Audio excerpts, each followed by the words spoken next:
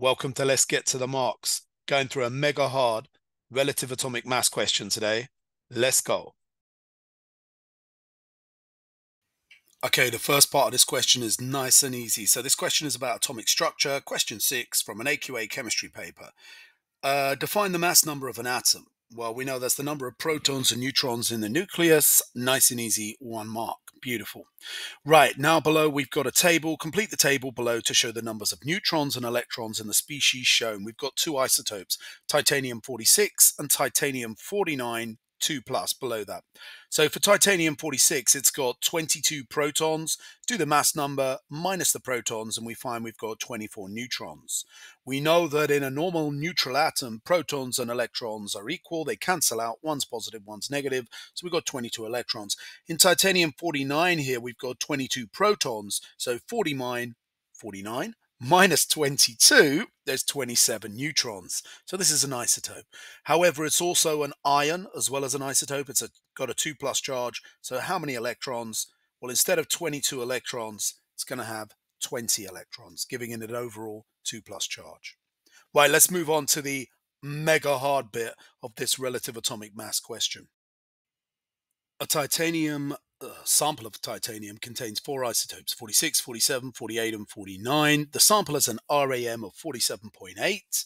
In the sample, there's a ratio of abundance of isotopes, 46, 47, and 49 is 2 to 1. Calculate the percentage abundance of 46. So we know that 46, 47, and 49 have an abundance ratio of 2 to 1. We don't know the abundance ratio of 48. So really, let's make 48 y. So 48 times y is the abundance of 48. So we're going to set out the equation like this. 46 times 2, 47 times 2.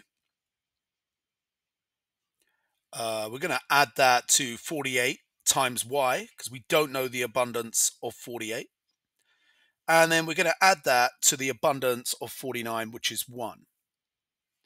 And this means we need to divide this by the total abundance. So what's the total abundance? Well, if we add together 2, 2, and 1, we get 5. And we've also got y hanging around there, which is the unknown abundance of 48. Remember in this question, so we're going to write 5 plus y at the bottom here for the total abundance. But remember in this question, we're trying to find the percentage of 46. Right now, we know its abundance ratio is 2. We need to simplify this expression. So we can simplify this to 48y plus 235 by adding together 46 times 2 and 47 times 2 and 49. We make 235. And we're going to divide that by y plus 5. And of course, that equals 47.8. I missed that out at the top here. So 47.8. So my next step to simplify this, I want to get rid of the y plus 5. So I'm going to multiply both sides by y plus 5. So if I multiply the left by y plus 5, we can get rid of it because that's divided. And then if I multiply 47.8 by y plus 5, what do we get? Well, if I multiply 47.8 by y, I'm going to get 47.8y. And if I multiply it by 5, I'm going to get 239. There we go. So we've simplified the equation even further. So now I want to subtract minus 47.8y from either side. So if I do that from the left here, I'm going to be left with 0.2y. And if I do that from the right, it's going to get rid of all of my 47.8y. So we're going to be left by subtracting the minus 47.8 from each side with 0.2y plus 235 equals 239. So nicely simplified.